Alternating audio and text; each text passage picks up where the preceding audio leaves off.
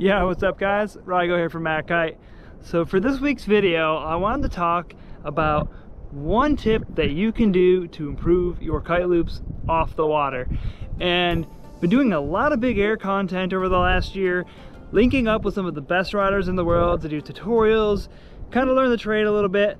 Personally, I've always considered myself a dedicated park freestyle rider, but I've always enjoyed the versatility of kiteboarding, and big air is the one thing that really makes our sport stand out. So for this video, I'm going to talk about one thing that I think you can do that will help you massively with your Kiteloops. Alright, so this is going to be another fitness video. Sorry guys, but it always comes back to fitness. If you're not fit, you're not going to progress for the more advanced moves. And the one common theme that I've encountered when talking with all kinds of big air riders, doing the trick tips, you need a strong core. When you're doing like a kite loop late back roll, for example, one of the key points in that trick tip we do with Ewan is after you loop the kite, you want to make sure that you don't get stretched out. You want to stay tight so you can huck that roll after. And actually, one thing I've noticed with my Kiteloops is I'm always getting stretched out when I do them. And that's like kind of a limiting factor when you're trying to move into more advanced tricks, is having that core strength. So one thing that I've been doing over the last few weeks now, and that I've added to my fitness routine, is the toes to bar. And you got to work your way into this one, so you can start with like L-sits, knee raises. I think probably for most people, like the knee raise, just hanging from like a dip bar or hanging from a pull-up bar, and just bringing your knees up into your chest. 3 sets of 5, add a rep every workout. In 6 months, you're going to be belting out some high numbers, and you're going to have crazy core strength and endurance.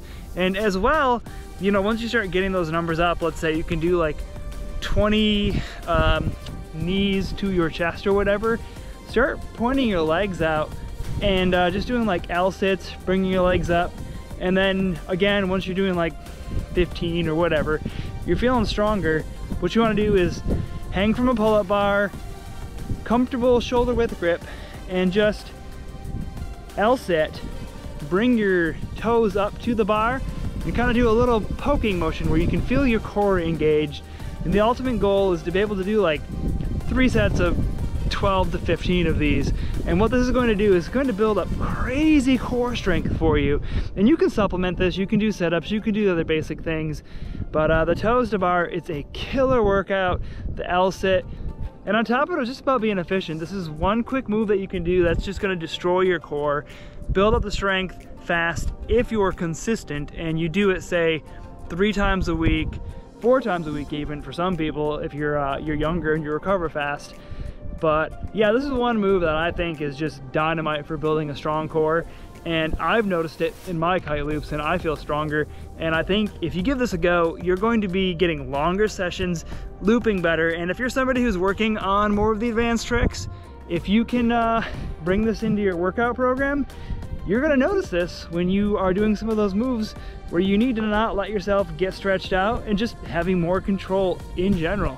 Now, as a bonus, one thing that I love about this move is when you're hanging from that bar, it's gonna help your grip strength. And something for me, I actually developed, I think they call it golfer's elbow. It's not tennis elbow, but my elbow joint right here, just from years and years of park riding and trying handle passes, I actually get a lot of pain there.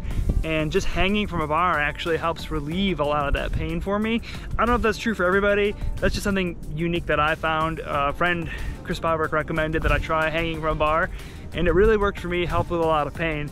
But on top of that, what you're doing when you're hanging from a bar is you're strengthening your ligaments and tendons, and you're improving your grip strength, which, let's face it, when you're kiteboarding, grip, it's everything. I'm sure a lot of you have been out there for that first session after a winter being off the water, and your arms are just toast. Oh man, especially if you're wearing mitts and it's cold out. Oh, it hurts so bad.